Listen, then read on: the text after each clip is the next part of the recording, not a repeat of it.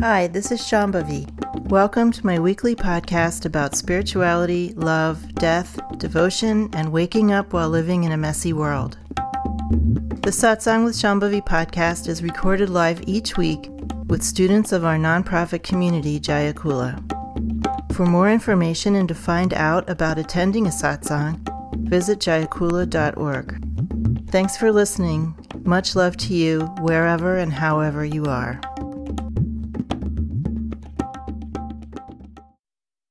I want to go back to when we first started having teachings and people were coming over in person. And I had been to India and seen something that really, really impressed me. I went to this retreat in India, and there was many, many Indian people there and very few Westerners.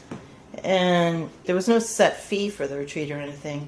At the end of the retreat, somebody who worked for the teacher set up a table in the hall, and everyone lined up to just give whatever they could. And I was standing behind these two Indian ladies, and they obviously didn't have a lot of money. And they were, between the two of them, counting out like a few rupees. Now this was for a teaching that had gone on for a whole week and included meals, like 3 meals a day, right? So it didn't give you a place to stay, but it was, not like a 3-hour afternoon teaching. And so these two women were standing, they were literally counting out change. And they were laughing and smiling, and they were just so happy that they had anything at all to give, right? They were just beaming with joy. They weren't embarrassed, they didn't feel ashamed of not having a lot of money. They were just happy to be able to give. And they went up and they gave their money, and their names got written down in a book with what they had given. When I got back to the United States after this trip, I was extremely moved by this and really kind of sunk into my psyche. And we started at Jaya Kula something called Give What You Can. So instead of buy donation, we started Give What You Can. And we had a big sign over the donation box at Satsang and other things that said Give What You Can. And I would periodically explain what this meant. So it means that you just give what you can, but you give. Sometimes people would give very, very little money, and it was totally, absolutely fine. Right? There was no sense of shame. And I think one of the reasons why people don't give here is because they feel if they can't give a lot, something that brands them as having money, then they're too ashamed to give anything. I'm going to talk more about that, but I think that's one of the things that happens here that maybe doesn't happen everywhere else. One time someone left a pair of socks in the donation box. Another time they left an outdated can of tuna. I mean, people were just really giving what they could, right? That was what was happening. That's what we asked for. So in the traditions that I have studied in, which are all from India, Tibet, or China, there has been, since ancient times, and probably since ever there were teachers, or ever there were diviners, or ever there were astrologers, or ever there were doctors, because all of these are what are called wisdom traditions. In ancient times in these countries, people would be practicing embedded in a tradition that had some sort of spiritual component, even if it wasn't spiritual practice. And there was an understanding that you are giving and receiving. And that whoever it is, the doctor or the astrologer or the diviner or the ritualist or the spiritual teacher, that they're being supported by you and they are supporting you with whatever they're offering. And then there's a sense of an exchange, of a conversation. So in those times, people, what did they give? They gave what they could. I had one teacher who said he would receive a lot of different, very large gifts, but then somebody would just give him a flower, and he would feel really happy about that.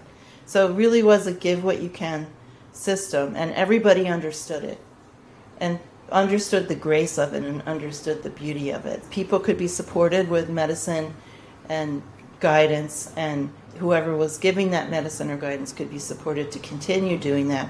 And there's the understanding that you're not just doing it for yourself because you're receiving something, but that when you give what you can, you're also supporting other people to receive the wealth of these wisdom traditions. The other way that this would happen, and this was actually more specific to Buddhism than to Hinduism. So at least in my experience, in the Hindu traditions, there's more of a sense of everyone just gives what they can. In the Tibetan and the Buddhist traditions from India, there's more of an idea of patronage. It's a very ancient system where wealthy people invite teachers to come and give teachings on their property for long periods of time, like a week or a month or even a year.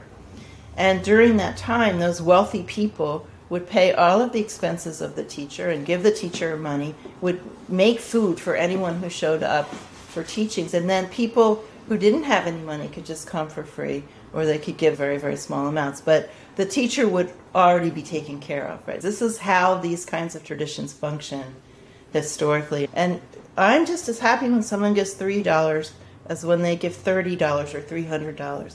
I'm happy when people participate. I know that it means they're getting more in sync with what this is really about, and it feels good. But I also think, and I've noticed this sometimes in students, that people feel embarrassed to give small amounts, and so they don't give anything. And your small amount is appreciated because it's appreciated when people get more participatory and knit more into the community. I really appreciate that.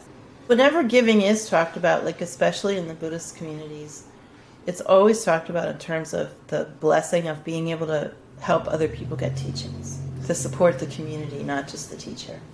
I've said it kind of in a negative way, like talking about teachers who behave badly, how I really can't think of anything worse as a teacher than wholesale, like, throwing people off the path because of your bad behavior, causing people to not want to practice or to not want to be involved in this process. I can't think of anything worse. Like, I can't think of a bigger burden for a teacher than that. And in reverse, I can't think of anything better than helping people to wake up in whatever way one does. It's just so fulfilling. And students can participate in that too by supporting each other in a lot of different ways. But one of the ways is financially. You know, one of the things I discovered just doing practice is that being generous is actually incredibly enjoyable. It's just like life's greatest pleasure. So the other thing about this teacher, the one I talked about with the two ladies with their rupees, he had really bad sciatica. And so at one point during this retreat, he was lying in his bed. He was bedridden, he couldn't walk. And all the students were like crammed into his bedroom. And then at one point, some guy came into the bedroom weeping. And he just threw himself on the teacher and was weeping. I couldn't understand him. He was weeping in Bengali, but it turned out like his business had failed. You know, he had a terrible financial crisis. And so the teacher just went like this towards this cabinet. And one of his attendants, like whenever the cabinet had opened it, and there was just stacks of bills in there, stacks of money. And he just like, and they like just took out a stack and handed it to the guy. I would love to be able to do that. I have done that in tiny little ways that I could, but it was just so great. You know, you gave me money, I'm giving you back. I'm giving it back to you. Like, all that money came from students, right? All the money that was in the cabinet. But he's like, fine, have it back. I loved it. There's a great line, I think it's in the Joey, cease with sufficiency. Basically, we want to have enough money so that we don't have to worry too much about it, but not spend our lives chasing after it so that we have enough time to do our sadhana.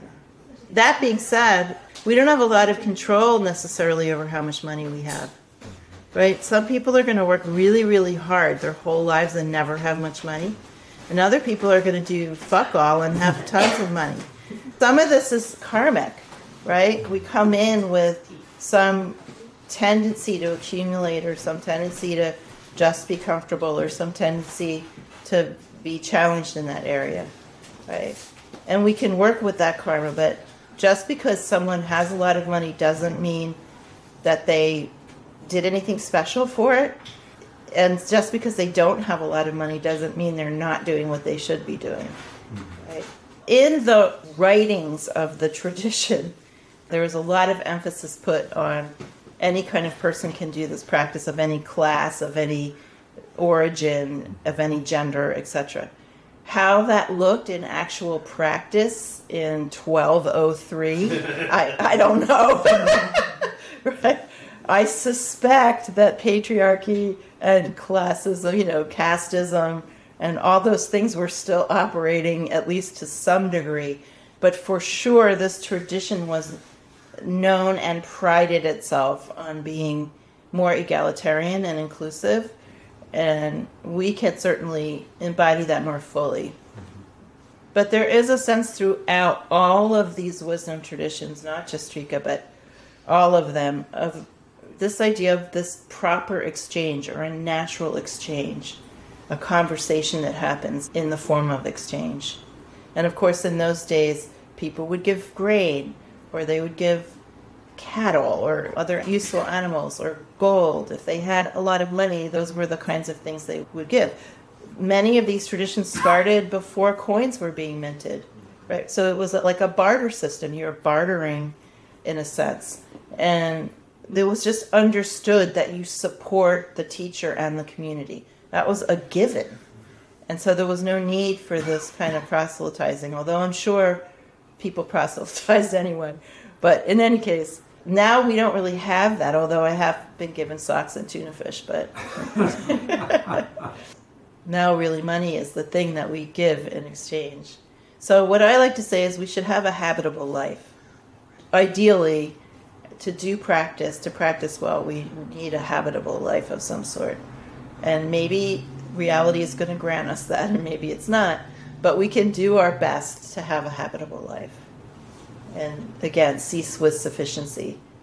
I did want to say one more thing about the money, because there has been an influx of new people, some of whom I've met in person and some of whom I haven't, coming from other teachers. And some of them have remarked at their amazement that office hours are free or other things are free. And this is how it should be. I should be completely available to you, and you should make yourself available to me. And it should be a free exchange. Not necessarily to do with money, right? But I think we're so starved in our culture for this sense of generosity and reciprocity. We are not being well taken care of. We are not being well taken care of here. And so it's no wonder what condition we're in. It's no wonder that we have this feeling of scarcity and I don't have enough and I can't give and oh my God, a free office hour, how amazing. When this started happening, when people started making these remarks to me, I was like, what? This is how things work. This is how it is. Some people they don't have a natural sense of things, or they feel ashamed, or they have deep other things going on, or they actually just want something for free. Right? They actually just want to feel that they could get something without working so hard for it. That's totally understandable. Unfortunately, we do have rent. When I was a little girl, I don't know if this will make sense to some of you about this idea of just wanting to feel something coming toward you unimpeded, but most of you know that my parents didn't have a great marriage and I didn't have much of a relationship with my dad.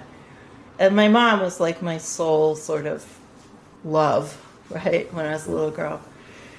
She went on a vacation to Europe, and my dad wouldn't let me talk to her on the phone when she called, because at that time, long-distance phone calls were expensive. We didn't have a lot of money, and it was like a big thing to get a call from Europe, if you can even imagine that.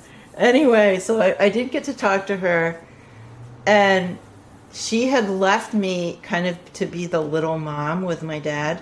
Like, she'd left all these frozen dinners in the freezer, and I was supposed to take them out and reheat them, and I was supposed to set the table and serve them to my two brothers and my dad. I was like 10, right? I was 10. And I was supposed to go buy my dad a newspaper every night at the corner store. I was basically supposed to be mom in her stead at 10 years old, right?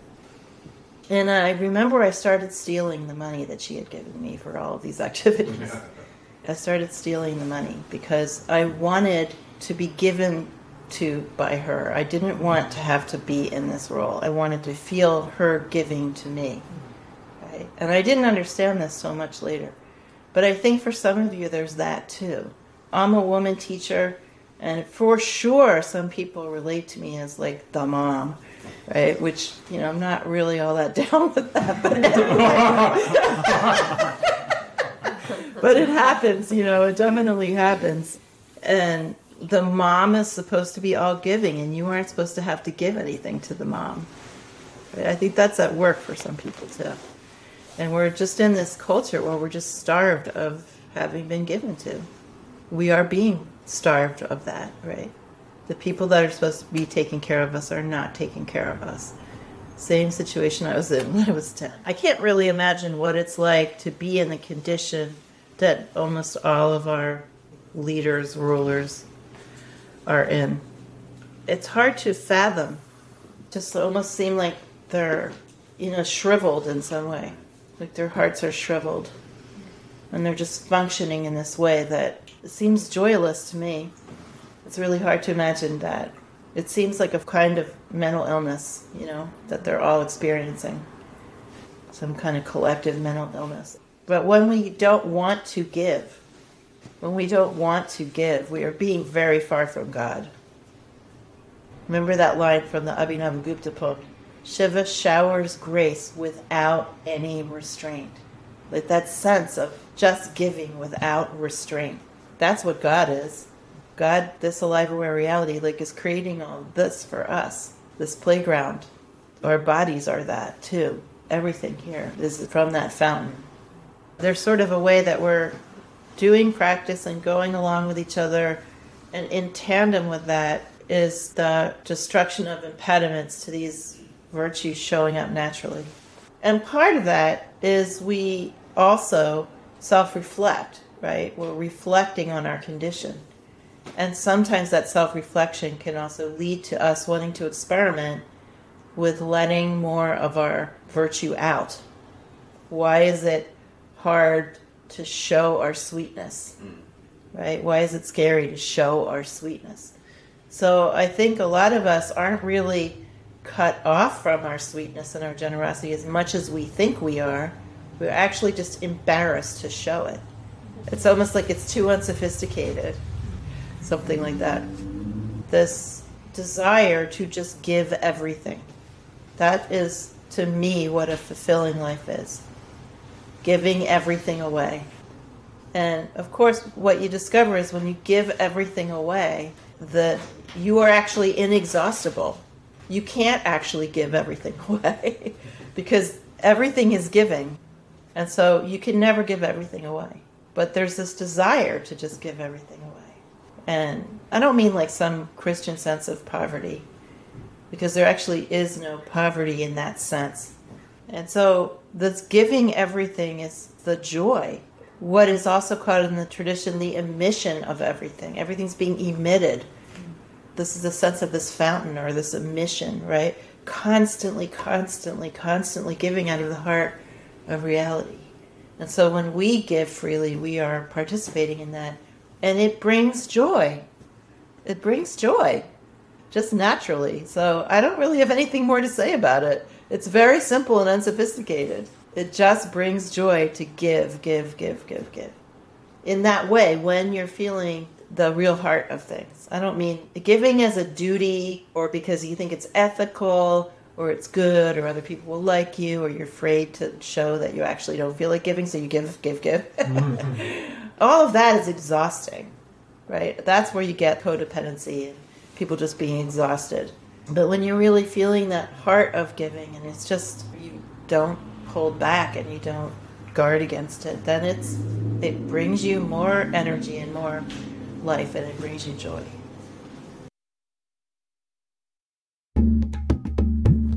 Satsang with Shambhavi is produced by Jaya Kula, a nonprofit community offering opportunities to learn and practice in the direct realization traditions of Trika Shaivism and Dzogchen. If you enjoyed listening, please help us keep this podcast and many other teachings open to all by making a monthly or one-time donation. Visit jayakula.org to make a donation and explore more of our offerings.